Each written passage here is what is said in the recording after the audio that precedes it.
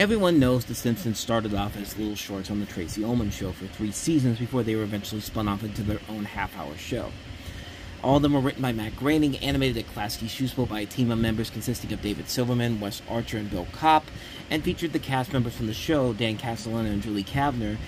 And in the beginning, the drawings appeared very crude because the animators were more or less just tracing over Groening's storyboards, but as the series developed, so did the designs and layouts of the characters, and The Simpsons' drawing style was ultimately conceived. So why am I bringing this up today? Well, it's important to talk about the history of the show and how it got started by Tracey Ullman, who has a guest role in the episode we're about to talk about here. Bart's Dog Gets an F, originally broadcasted on March 7th, 1991, written by Jon Vitti and directed by Jim Reardon. In the episode, Homer becomes fed up with Santa's little helper who continually destroys things. He says he will get rid of him unless he goes to an obedience school. Santa's little helper does poorly there, and Bart is unwilling to use a choke chain. The night before the final exam, Bart and Santa's little helper play on Lisa's suggestion that this will be their last hours together. This bonding breaks down the communications barrier, meaning that Santa's little helper can now understand Bart's commands, thus passing obedience school. Now, this is the only time that Tracey Ullman has guest starred in the series, which may sound surprising at first, considering her show was the reason why The Simpsons came to be. But then again, it takes us back to the interesting history of what happened, because there is an interesting story about what happened.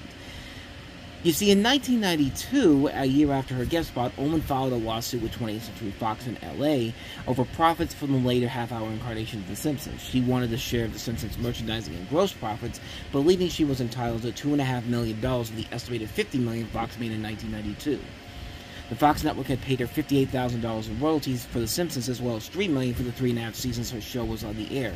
As Ullman had continued her professional career with former producer James L. Brooks, only the studio and not Brooks were named in the suit. Brooks was allowed to videotape his testimony as he was in the middle of filming I'll Do Anything, in which Ullman appeared. Eventually, the courts ruled in favor of the network. So basically, Ullman didn't win, but at least it didn't get too messy because she kept a relationship with Brooks after the lawsuit. Plus, it didn't prevent her from showing up in other Fox shows. Like, she made appearances on Fox-produced shows like Ally McBeal and How I Met Your Mother. So enough about the history lesson. Let's talk about the episode itself. And honestly, I wasn't a big fan of this one. There really isn't a lot about this one that's anything too special or great that does kind of make it a classic. I mean, I don't know. Because me personally, out of all the characters in The Simpsons that they do episodes of, Santa's Little Helper ones are usually the weakest ones. They're usually the ones that are not the best ones.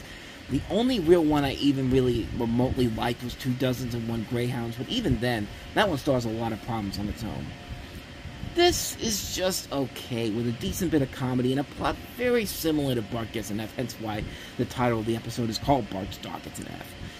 In fact, the episode is pretty much Bart Gets an F, except with Santa's little helper in the role of Bart, and sometimes the comedy can be very good too, more of a precursor to what's to come in the later episodes with great references to Predator, Jaws, E.T., Animal House, and then you get those little moments here and there, those little moments that should not be really that great, but they do lead to some funny moments. I mean, this one in particular really gets me every time.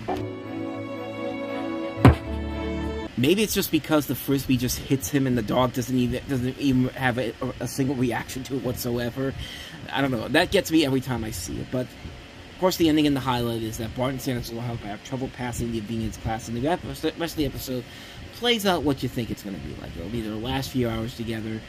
Their bonding of just playing works, and now Santa's little helper can understand Bart's commands, and as I said, they pass the class. It does feel very realistic how, like how most animals get along with their humans. Sometimes it takes doing the simplest of things like playing or walking or feeding an animal to make the animal a better pet. And the episode does a good job of making it seem like this could happen in real life and not reducing it to just down to just being because it's what the audience expects. Tracey Ullman does a good job in the episode too, but she's really not given a whole lot to do per se. And she's the main guest star of the episode next to Frank Welker, Santa's little helper. She only appears about maybe half the episode. Compare that to Where Brother Wart, where Danny DeVito shows up for half the episode, about 15 minutes worth.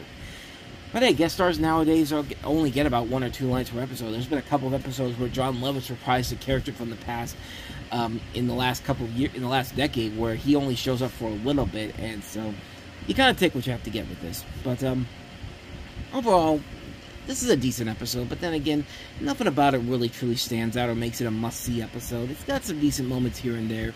The guest voice work, I think, is good enough, but the main problem with the episode is that it just doesn't really have anything new or noteworthy to do about it to make it a must-see. And like I said, these are usually the weaker episodes of the show when it's focused on Santa's little helper. Not one of the best, but not one of the worst either. Kind of split down the middle. Let it pass.